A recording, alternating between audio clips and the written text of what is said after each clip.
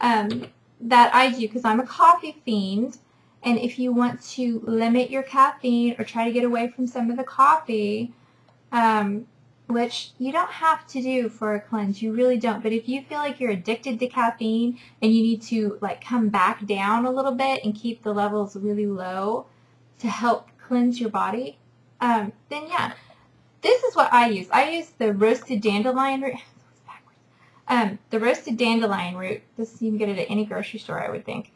And it's because it's roasted, it kind of has that coffee feel to it.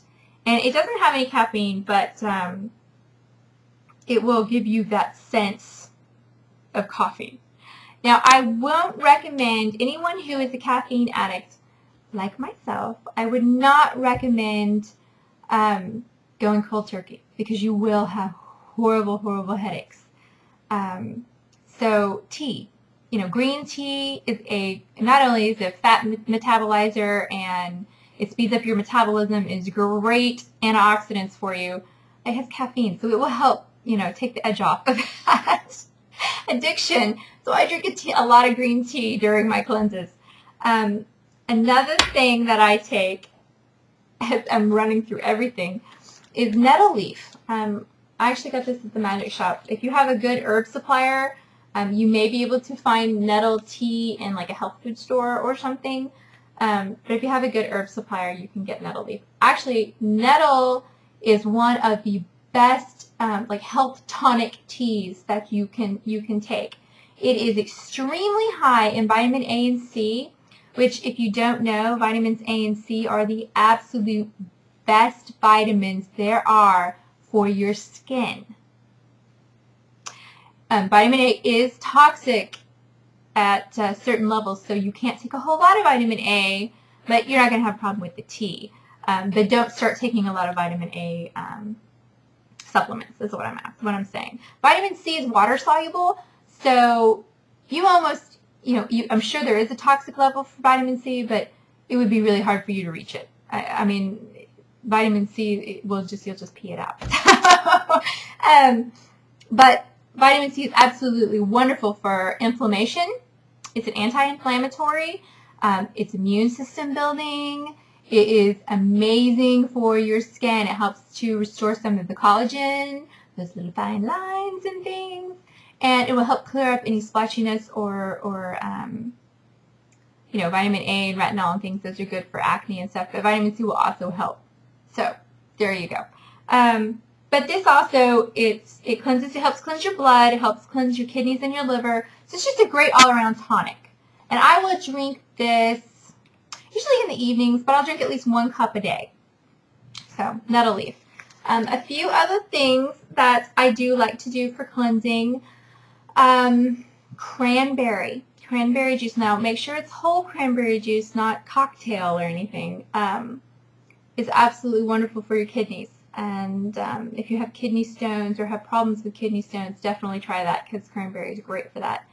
I actually make a tea with cranberry, or right now I actually am using pomegranate acai berry because those are all super high in vitamin C and antioxidants. But I make a cocktail with the juice of 1 lemon, maybe an ounce or 2 of the pure pomegranate acai, or you could use cranberry, and maybe an inch or 2 macerated or smashed ginger root, because the ginger root is going to really heat things up and get things moving and help flush everything faster. And these are some of the things that, oh, and I'll put boiling water over it and make a tea out of it, and I'll drink that in the mornings. Gives you a ton of energy. You're going to feel great. Some other things, and feel free to email me or comment me for any more details, because it is so hard to get this into like one small video, which is why this is a 2-parter. But some of the other things that you can do besides eating to help with your cleanse, internal cleansing, this is the time I do a lot of meditation, and I do a lot of stress management, chamomile teas, lavender teas, things that will help calm and soothe the nerves. There's actually, I found this, I take a lot of hot baths during this time. And this is actually, I know you can't read it or anything, but this is a detoxification aid. It is a bunch of essential oils, an essential oil blend. And I'll read what all is in here so you could maybe make your own. But this smells wonderful. And it's supposed to help draw out toxins through your skin in your bath water. Now, Epsom salt will do the same thing. So if you want to take an Epsom salt bath, that will do the same thing. But this has grapefruit, orange, juniper berry. Now, those are all really high in vitamin C. So, patchouli, rosemary, lemon, maychang, black pepper, and vetiver. So yeah, I thought this was an interesting cocktail. It smells like grapefruit. That's the first thing I smell. It smells great. But it's supposed to help your circulatory system moving a little bit faster, and it'll help leach some of those toxins out. Sea salt, Epsom salt, anything like that is going to do something similar. It's going to open up your pores and help leach out some of those toxins that way. Dry brushing is another technique to get the circulatory system moving and help move those toxins out a little faster. Anything, like go get a massage, go get a facial. If you can't, afford to go to the spa, then do your own spa at home. Get a bowl of heated water and put some, very small amount though, essential oils in there. Tea tree oil is great to clean out your skin. However, it's pretty harsh stuff. So like 1 drop, and you're really going to know about it.